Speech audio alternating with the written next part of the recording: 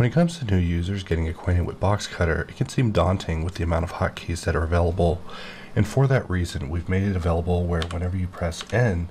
you can bring up your Npanel and go to the Boxcutter panel, and from here there'll be an area dedicated to displaying hotkeys on the screen. So if I stop my animation and just perform a box cut,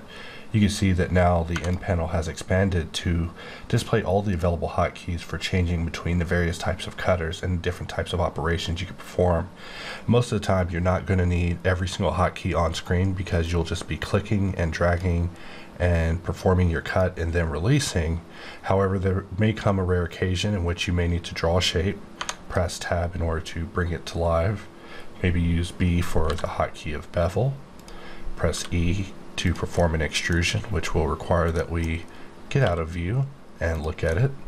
From here we can also press X in order to shift our type into something else. We can also see that there's a hotkey of H, that if you press H you can actually toggle your shape from being shaded to being just a wireframe display, which makes it easier to see what's going on when you're moving it around.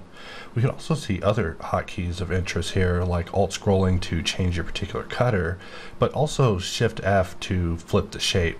But I just wanted to do a small note just letting users know that the hotkey list is available and we're always updating it to make sure that users are always able to get the most out of their Boxcutter experience.